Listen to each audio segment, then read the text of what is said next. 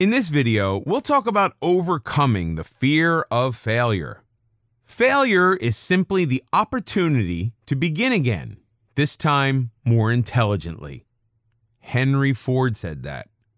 With so much talk about why good strategies fail or why certain goals are never achieved, you may think you have covered everything about unaccomplished goals. However, the biggest hurdle that stops people from pursuing their goals is the fear of failure. Having said that, failing to achieve goals does not mean that you failed. It only implies that something may be wrong with your strategy and that you need to tweak it a bit. All you need to do is change your approach and change the way you do things. The fear of failure can easily undermine your own efforts to avoid the possibility of a larger failure, immobilizing you and causing you to do nothing. This way, your vision never gets translated into execution. For some, the fear of failure can present such a powerful threat that their impulse to avoid failure exceeds their incentive to succeed. What is failure? Everyone has a different definition of failure given their individual benchmarks and values. It's a feeling of reluctance that stops a person from trying new things or getting involved in challenging projects. In terms of setting goals and following through, fear of failure can sabotage all efforts. It can lead to procrastination, excessive anxiety, or even perfectionism, where you are only willing to try those things that you know will finish perfectly and successfully. It's almost impossible to go through life without experiencing some kind of failure, but it's up to you how you choose to see your failure. Those who give up never follow their goals, but others who view it as a learning experience pick up the pieces and proceed with getting on to their goals. Before you set any aspirations or goals for yourself, know that things may not always go as planned. But you cannot let this uncertainty stop you from taking a chance. Instead, set yourself up for success by having a great vision and then a solid plan to back it up.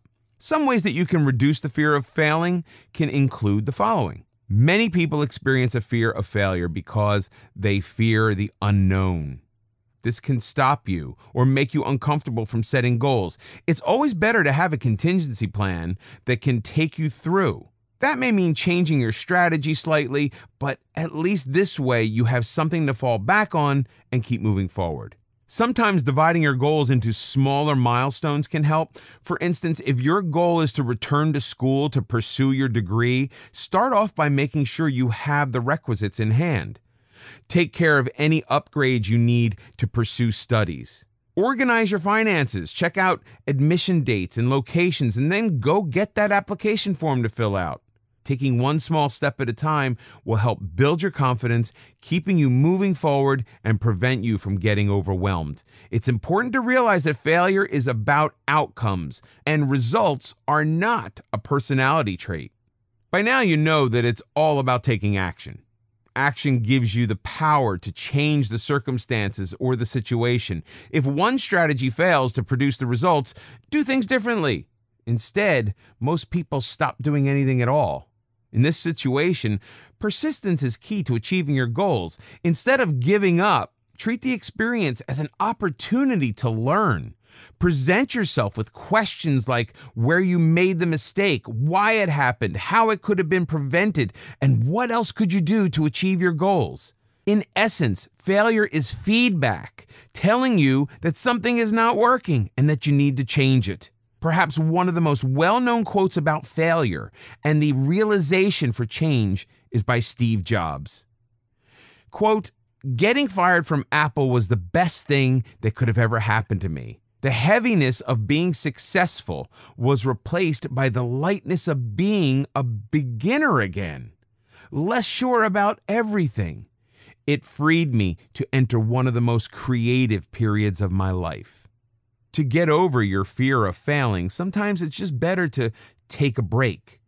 This does not mean that you have to give up on your goals, but simply that you redirect your focus elsewhere temporarily. The point is to clear your mind so you can see the bigger picture. Taking a break will also give you some time to think before you revisit your goal again. This time may also just give you enough compelling reason to act. So you reboot and restart.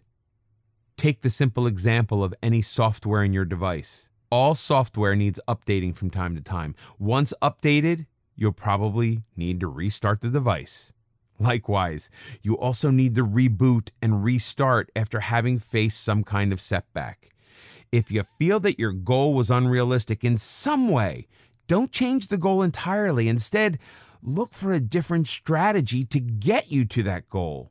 Maybe you need to extend the time frame for achieving the goal, or perhaps you need to work on a specific aspect of improving your skill set to achieve that goal.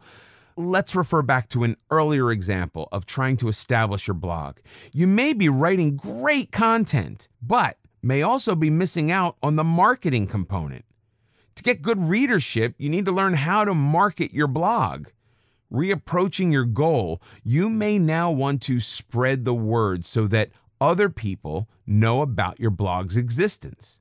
On an optimistic note, failure is the mother of all success. It often serves as a catapult to boost people to become successful and achieve their goals. For more free educational content, visit learnforfree.biz.